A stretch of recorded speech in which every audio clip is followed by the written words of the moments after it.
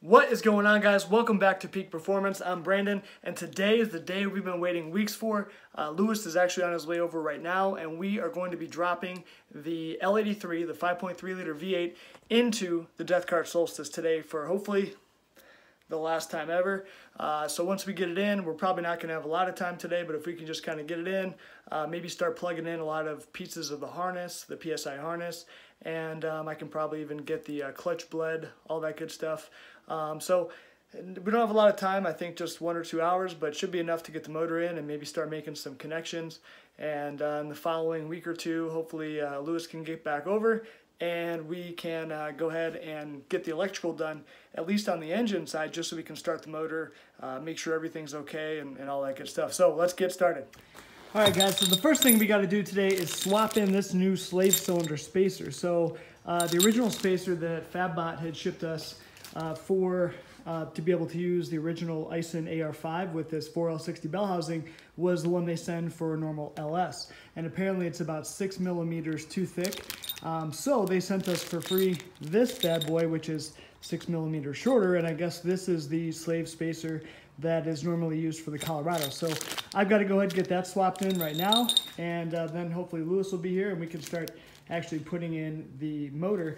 We also picked up a set of LT1 headers from a Corvette, well, exhaust manifold. So picked these up on eBay, got a pretty good deal on them, and we're gonna see if they're gonna work. I kind of did some mock-up, just trying to hold it in the air, and I don't have a high confidence they're gonna work. So there's just not much clearance between the motor mount and the frame there, and these are pretty wide. So unless they're high enough to clear, we may have to not use those.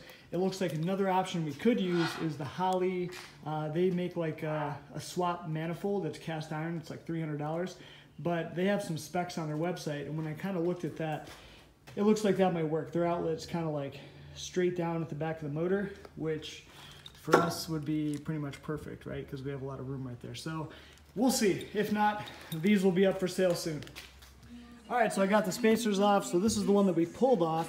Now this one actually uses some recessed hex bolts to hold it on, and then you can put in the 2 bolts to hold the slave cylinder. This one, because it's a lot shorter, considerably, it just comes with 2 longer bolts that go through both the spacer and the slave cylinder at the same time. So I'm gonna get that popped on, and then we're gonna be good to go to start putting the motor in.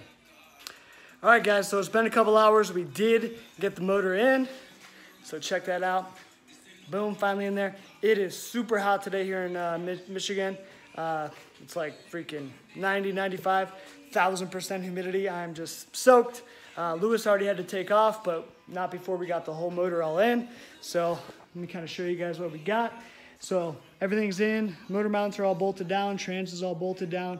Now with the 4L60 bell housing, we're able to get 6 of the 8 bolts. So basically, these top 2 bolts here, if you can see, we can't get those just because of the differences with the direct injection. So 6 out of 8 should be good to go.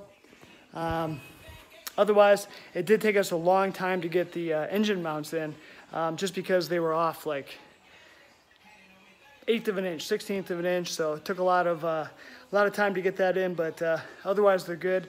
The other setback that we found out is these Corvette exhaust manifolds will not work for us. They're just too big. So basically down here at this bottom part, this flange is just way too wide between the frame of the car and what else is it hitting? Frame of the car and the engine mount. So basically in here, they just don't fit. So back to the drawing board, we kind of think maybe the Holley exhaust manifolds may not work either. They're gonna be very close. It looks like they'd put it somewhere in here. So I want to say another guy told me that he did the same swap, an LT swap into a Solstice, and he told me that he had used some Camaro headers. So that may be how we go. Just want to get one more video in here just to kind of give a little overview, or we'll go around the car just so you can kind of check this thing out. So we do have it sitting very high, the motor.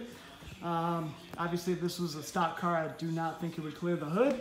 But for us, what this was able to do with this Holley pan, we were able to clear that factory cross member. So let me see if I can kind of get down here and show you the clearance. So you can see we've got, you know, I would say about 1 inch at least of clearance at the bottom. Up front, we've got even more, which is kind of hard to see in that way. But let me see if I can come around here and show you guys real quick. So yeah, tons of clearance. This was on the power steering was what was closest, right? But totally cleared that, so we didn't have to modify anything. We just put the motor up basically as high as we could.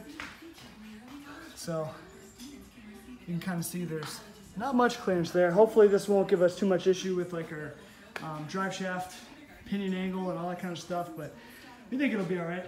Looks pretty cool up that high. Eventually, if we get like a Holley high ram, oh man, it's gonna look sick. Totally sick. So for now, I just went and draped the harness across the top, but I haven't started hooking anything up. Next up, maybe if I get some time, I'll put in the starter.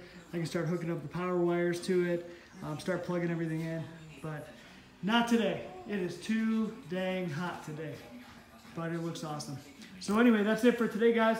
Thanks for watching. Hopefully you like it. And if you want to, hit the subscribe button and check out also our Facebook page to see more content coming soon on the Deathkart Solstice.